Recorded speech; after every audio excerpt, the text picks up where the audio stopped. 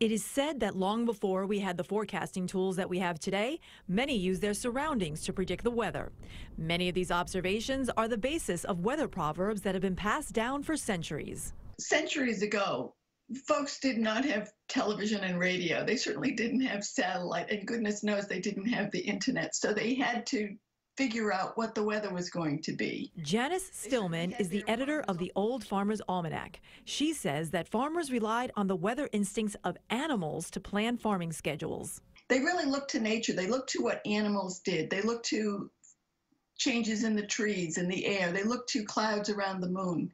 And they looked to see repeating patterns of, again, these animals and other events around them, because it was all they knew and all they had to rely on. Stillman says that the Old Farmer's Almanac never uses these proverbs in their yearly weather predictions and simply scatters them throughout the publication for fun little reads.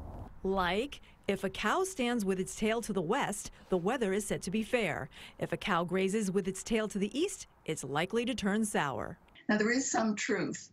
And of course, the animals graze with their tail to the wind, so they might get the scent of a predator if it sneaks up behind them.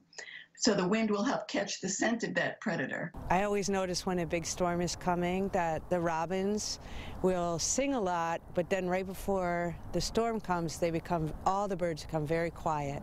It's almost eerie. Livestock manager Heidi Wolliver has been working with farm animals for 12 years and agrees that when sheep gather in a huddle, tomorrow we will have a puddle. They'll really flock up in bad weather, and they will form like a unit where they all come together and stand super close together. And then even if there's lambs, they'll especially try to keep the lambs in the middle. Heidi says that animals are sensitive to change in barometric pressure.